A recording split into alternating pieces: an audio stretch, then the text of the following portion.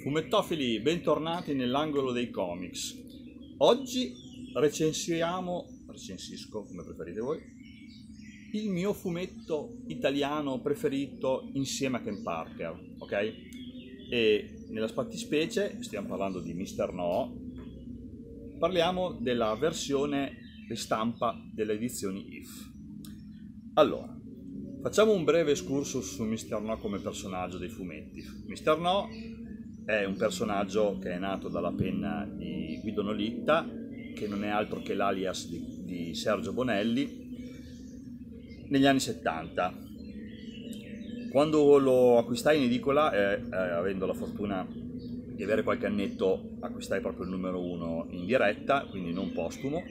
Rimasi folgorato perché, essendo io un ragazzino che aveva incominciato a girare il mondo alle prime armi con la macchina fotografica, mi rivedevo in questo pilota amazzonico, questo pilota americano che si era trasferito in Amazzonia e viveva mille avventure, un po' in lui chiaramente, no? Perché un ragazzino di 14-15 anni che comincia a far foto e comincia a girare, a prendere i primi aerei, muoversi nelle prime zone lontane dalla propria terra, dalla propria città, diciamo che era un pochettino un identificarsi in lui. Allora, penso sia inutile dirvi che Mr. No sia uno dei più grandi capolavori del fumetto italiano mai realizzato, no?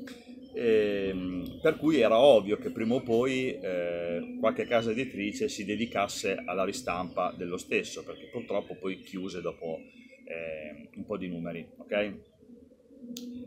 Allora, la veste grafica è veramente molto bella, molto bella, perché le copertine sono le stesse, però sono state ricolorate, l'hanno plastificate con appunto un logo molto grande. Si sono ispirati alla seconda fase di Mr. No della Bonelli, perché il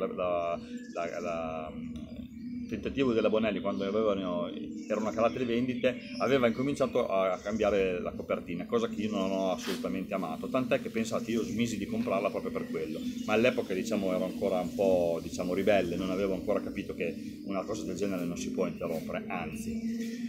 E niente, comunque la IF ha deciso nel 2006 di ripartire dal numero 1, ristampando in ogni volume che voi vedete, come quelli che tengo in mano, guardate, vi faccio vedere anche qualche altra copertina, ok?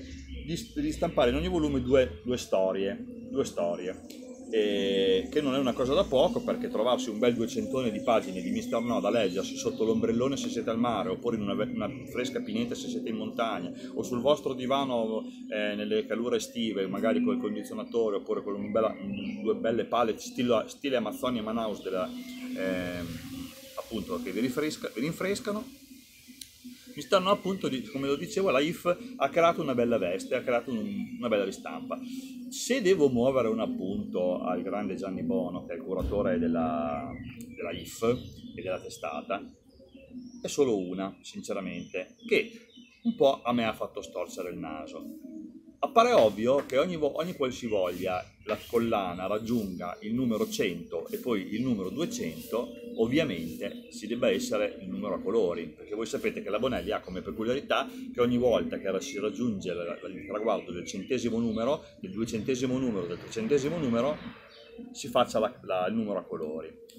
Ora, voi capite che nel numero 50, essendo doppi, no? Perché quindi nel numero 50 ci sono il numero 99 e il 100, e nel numero 100, che è già uscito, perché la collana è arrivata a 140 nel frattempo, non trovare il numero 100 e non trovare il numero 200 a colori, per me è stato una botta al cuore.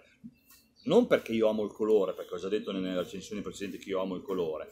Mr. No non mi interessa il fatto che, ovviamente, essendo nata in bianco e nero, descenda praticamente tutta in bianco e nero, è superfluo dirvi che non era un problema per me continuare a farla in bianco e nero. Però, diciamo, pubblicare una testata che in origine, quando era uscita, era a colori, il 100 o il 200 nella fattispecie, in bianco e nero, trovo che sia un grande errore.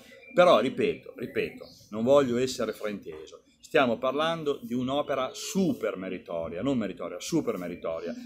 La stessa casa editrice sta ristampando il Piccolo Ranger, un'altra testata stupenda che presto io recensirò.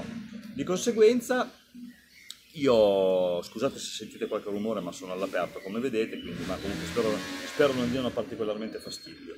E quindi insomma, morale della favola, che questa testata io la promuovo a pieni voti, sperando che poi quando terminerà la serie regolare che aveva chiuso nelle edicole, potranno fare anche gli speciali che erano usciti. Un'ultima cosa prima di concludere, è una grande notizia e spero di poterlo fare per recensire presto. A luglio, esattamente il 3 luglio, in tutte le edicole italiane, in tutte le fumetterie, Mister No ripartirà con un numero 1, una miniserie di 10 numeri nel classico formato bonelliano, quindi per tutti coloro che sono orfani di Mister No e vogliono delle storie nuove che si agganciano presumibilmente alla fine della prima epica storica serie, avranno la fortuna di avere ancora Mister No nelle edicole, almeno per 10 mesi. Quindi complimenti alla IF, complimenti per questa iniziativa. Se volete recuperare Mister No dovete ovviamente cercarlo nelle fumetterie, su eBay, come al solito, perché purtroppo 140 numeri sono veramente tanti da recuperare.